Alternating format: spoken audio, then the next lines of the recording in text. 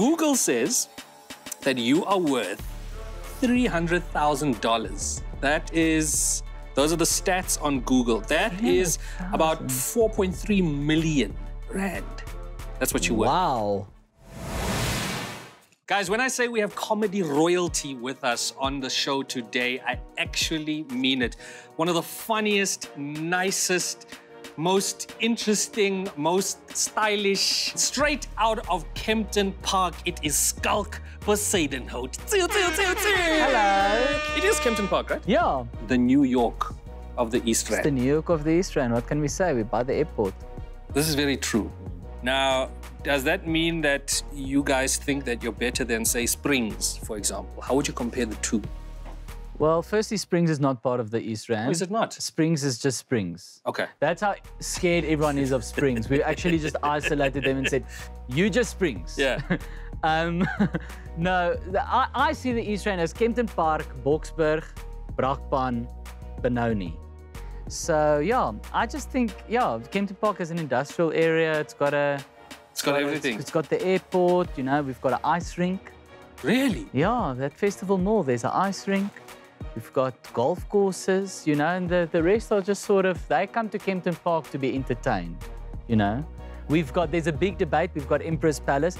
It's halfway between Kempton Park and Boksburg. Boksburg will say Empress Palace is in Boksburg, but if you Google Empress Palace, if you look on the postal address, it's Kempton Park. Well then, because you know that song that Jay-Z and Alicia Keys did, Empire State of Mind? That was about New York. Yeah. You could call yours Emperor's State of Mind. It works, it's right there. Empire State of Mind. New York. Now, I'm gonna take it all the way back to one of your biggest inspirations is Jim Carrey, more specifically Ace Ventura. Yeah. Right? Iconic, cult, legend. I'm right? already laughing because, so. Tell me what you're laughing at. No, because, so I used to do like these Jim Carrey impersonations at home. Just, exactly what I was gonna ask you to do. You do it at home because it's your favorite movie and you're a kid. So you're acting the fool all the time. And, you know, my parents used to watch those movies with me. It's like family movies. But then, like, a Tannie would come visit. Now the Tannie's sitting there. Now my mom's like, you have to do. Because my mom just thought, I'm the only child, of course. So my mom thought I was God's gift to children, actors, performers, whatever.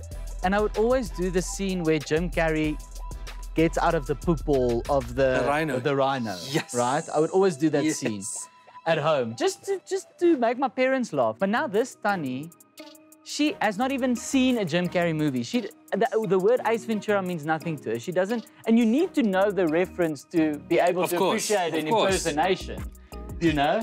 So now Mom's like, do it. And you know, you're like a kid, you're like, nah, I don't want, no. And then she's like, come on, do it. She'll love it, The Tannie's there like, kind of like, okay, well, I'm waiting in anticipation for this brilliant impersonation. Then you're there in the lounge and, you know, you have to commit to that scene. So you're like, they're like,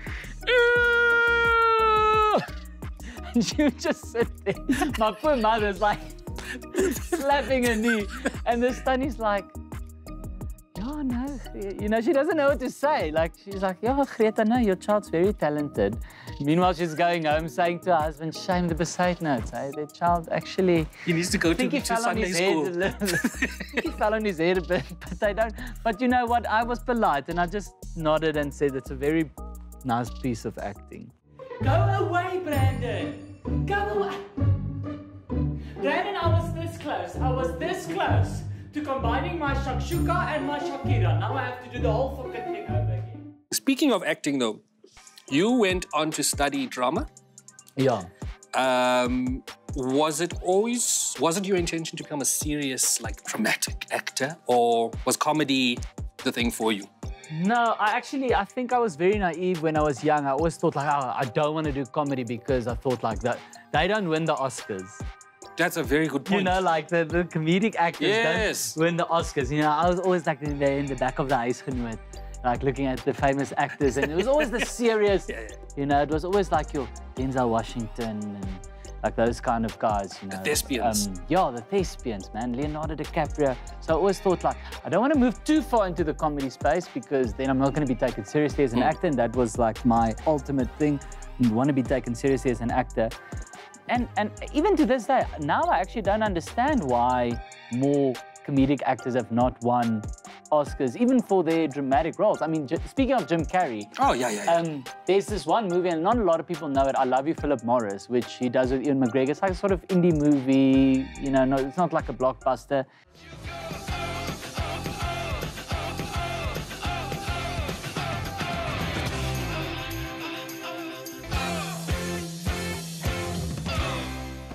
Some of the best dramatic acting I've seen in my life. And it's Jim Carrey, but he's not doing Ace Ventura. And a lot of them actually do that. Jim Carrey, Steve Carell. Ricky Gervais. All of them. Once they transition, there's something about they're just able to pull from more emotion and become so relatable. You know, what it is. There's glimpses, like, I mean, that fatherhood movie of Kevin Hart now on... Oh, yeah. There's moments where you're like, damn, like Kevin Hart can... Bro, that one hit me, eh? I'm not gonna lie. That one, like the first 10 minutes, I was like, oof, I was not expecting these kinds of feels. Yeah. I don't know how you're gonna do this. If you could have only one parent, I wish you could have had your mom, because she would have been better at it. So it was never really my focus, comedy. But then, you know, when I didn't get into that degree the first time I auditioned, yeah, see, doing a general BA, you've got a lot of time on your hands, and my time management is good. If I had like an assignment to do, I would do it quickly, because I was always scared of missing a jaw. Like I never wanted to be that student that like all the guys in the res are going out, and I'm like, I left my assignment to the last minute. I have to do this tonight. So I always like finished it quickly, and then I was just watching Suits in my room, because then I was like, I'm done with my work, you know. At the universities they have those like illegal sites where it's like a sharing site where you can download like 5 seasons of Suits in 1 minute. Eventually I was just like, man, I need to get on a stage. I don't care in what way. I'll freaking strip. I just want to like perform, because this is very frustrating. Just sitting in theoretical classes, you're learning about acting, you're talking about acting, but you're not doing anything. And then I found stand-up. When I started stand-up, I was like, okay, cool, there's something here. At first it was a hobby.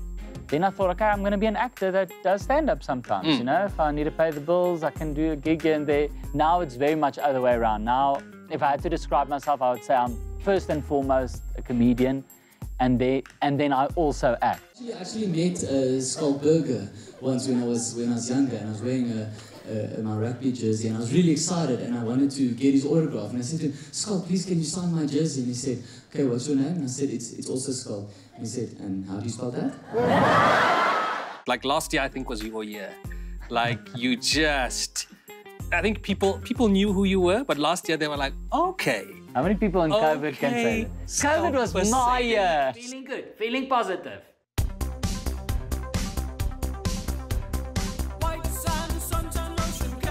You went from comedy to acting. You've hosted a lot of TV shows. What would you say was your biggest breakthrough? Like when did you go, oh, okay, this is a thing now? I think opening for Trevor Noah at the Teatro in 2015 was a big one for me. Yeah. Just because, I mean, you know yourself, for 50,000 people to see you in a month, that's a lot of club gigs. Well, that would take years with club gigs. Now suddenly it's like 2,000 people a night, 6 nights a week. Touring the country? No, I only did the Teatro run and a few nights in Cape Town. And then soon after that, I started doing one-man shows. And then it's like people coming to my one-man show because they're like, oh, we saw you open for Trevor and we enjoyed your set. And as a South African, you think you're doing well. You think you're doing well. You look at your bank statements at the end of the year and you're like, Bliksem, I'm doing well. But you forget, you are doing well in rands. There's a moose difference. Then another one in the acting world, definitely Canary, which is an Afrikaans movie I did. Not comedy at all. Jy nog een van ons nie, maar as hy ten minste by die Canaries kan inkom, dan sit net 'n paar tree terug in steede van reguit hel toe. I'm just really proud of that movie. It's like a true story. The guy whose life it is about, also wrote the movie, he also did the music, you know, and I really just wanted to do his story justice. Yeah, I'm very proud of that movie, and I think it was like also, I wouldn't use the word groundbreaking, but like a first in Afrikaans film. Yeah. Yeah. That's amazing. Okay, so on the Lite Show, we do a Google search just to, you know, we'll type your name into Google and see what comes up actually. These are one of the first questions that people want to know about is your net worth. Wow, my net worth. Your yes, net please worth. tell me what it is. So, Google says that you are worth $300,000. That is, those are the stats on Google. That is about 4.3 million rand. That's what you're worth. Wow. Yeah. Is that sort of accurate or? I mean, I don't know if they are valuing my jerseys at as antiques. Maybe. Yeah, that's the only way It's I probably can made think. from like a wool from a sheep that can only be found in like Yeah, like that Guatemala sheep has gone extinct. Or Yes. the one jersey that I found in a random hospice in Rosebank in Cape Town was actually like Johnny Clegg's jersey, and it's now worth Is this like a fact? No, I'm saying. Oh, okay. I was about to say. If that's how they were maybe working, that's the only way I can get to. $300,000, but this is what people want to know about you. Hey, that's not bad. I mean, I don't care. I don't mind that it's out there. I mean, it looks good. Yeah, it does look very good. Yeah. I think it's because you stayed at the Palazzo for, what, like a month? Yeah. No, I wasn't in the Palazzo, but I was at Monty. But you were at Monty, but like in a nice fancy hotel. Yes, yeah. And staying there every single day. So I think people try to calculate it going, hold on. I think the Google spies are like, hey, this guy's like staying in a hotel and he lives in Joburg. SARS is probably going to watch this episode and go, hold on. What do you mean you stay there every day in a hotel? Now, you're a comic, an actor, a TV host, a TV producer. Oh man, I could keep going on. Now you're also an author.